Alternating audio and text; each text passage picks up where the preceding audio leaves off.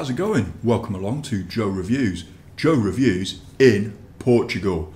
I'm live, I'm on location, I'm on my holidays, and I'm in Portugal. I'm in Albufeira, doing a little cheeky shop, and I picked this up. Monster Ultra Watermelon. You know, I've seen a few videos, everyone going, ooh, this is a good drink, this is a good drink, but have you tried the Portuguese one? Could be a whole different kettle of fish.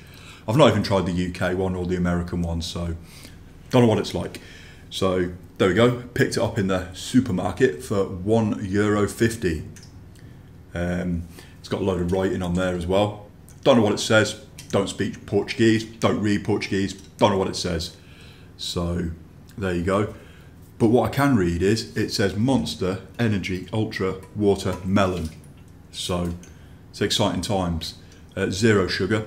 I'm guessing it's got 160 milligrams of caffeine like the others. Yeah, so there you go, check the can out. Look at that. Lovely, lovely. Let's crack it open and see what it smells like. Oh, it does smell watermelon. It's got a watermelon-y smell. Oh yeah. Right then, let's get it in the glass. What colour are we saying? Oh, look at that. It's a cheeky red colour, that. Look at that. Woo. Looks good. Looks good indeed.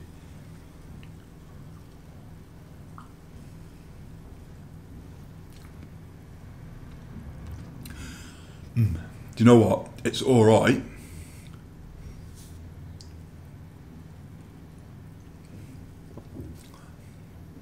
I'm going to put it out there now. I don't know what all the hype's been about. I really don't know what all the hype's been about. It's an all right drink. It's nothing special. It's just all right. Yeah, it tastes of watermelon. It's very sticky. Yeah, it's just an all right drink, to be fair. Would I buy it again? Not that bothered about it.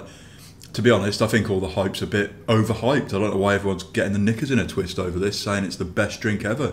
I don't think it's that great, to be honest. It tastes of watermelon, sure. It's not an overpowering taste. It's really sticky. It's got a bit of fizz to it.